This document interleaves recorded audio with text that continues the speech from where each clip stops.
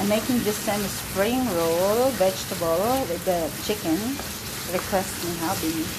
But without bean sprouts. Kasi ayaw ko ng lasa. So, I saute the chicken with onion and garlic. A bit of pepper. Hindi ako naglagay ng asin this time because I'm gonna use this Maggi Savor Classic.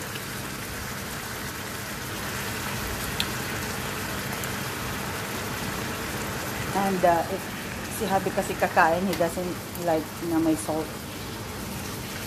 As in, walang without salt. Since before pa daw. Kasi sa Navy, hindi yata, yung diet nila is like strict. And also oyster. That's it.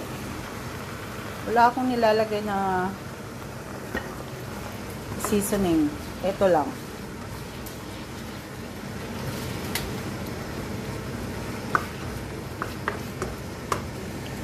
And let it simmer for 3 minutes. So 3 minutes is done, and I put a pinch of sugar. And this time, ilagay na natin ang carrots.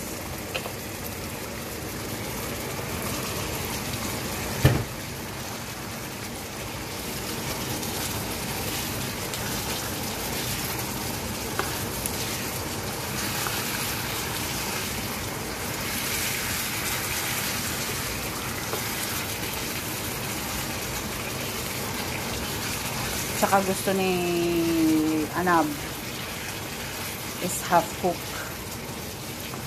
Kasi when you fried it, there's a bit of bites ng mga vegetables and a bit crunchiness, you know. So gusto niya half cook lang. So after like 3 or 1 minute, yung ito ilalagay.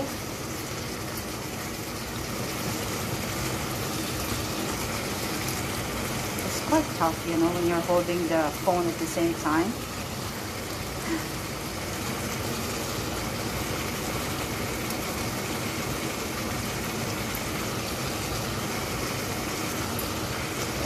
Okay.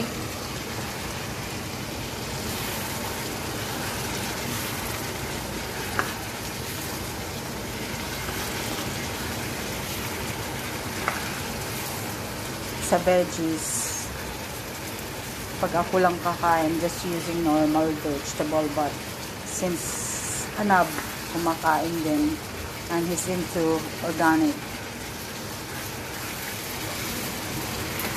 one time I'm trying to cheat him, so nag-use ako ng normal one, and I don't know, but for me, organic and the normals, they have the same taste. Pero sa kanya, na-detect niya.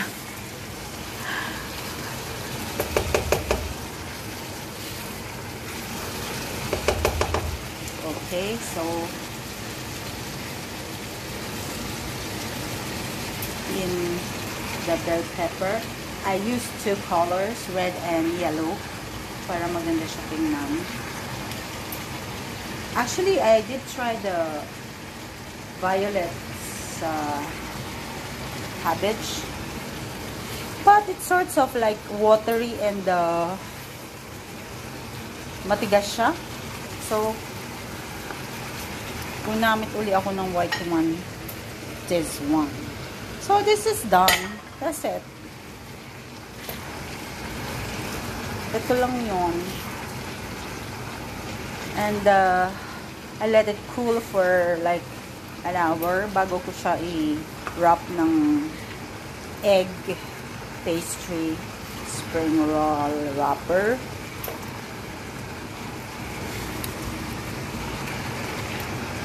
Para hindi masisira yung wrapper, because if you're gonna do it while this is like this hot, butas.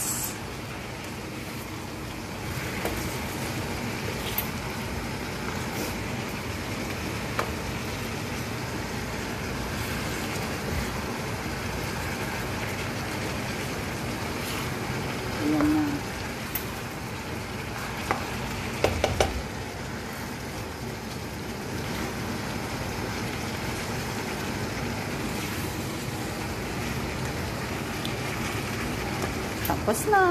Done.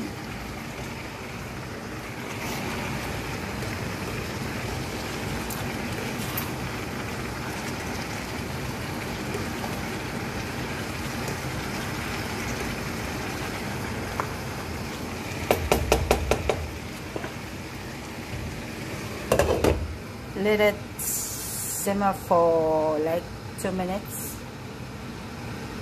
Kaya yung cabbage, medyo pa siya. So raw.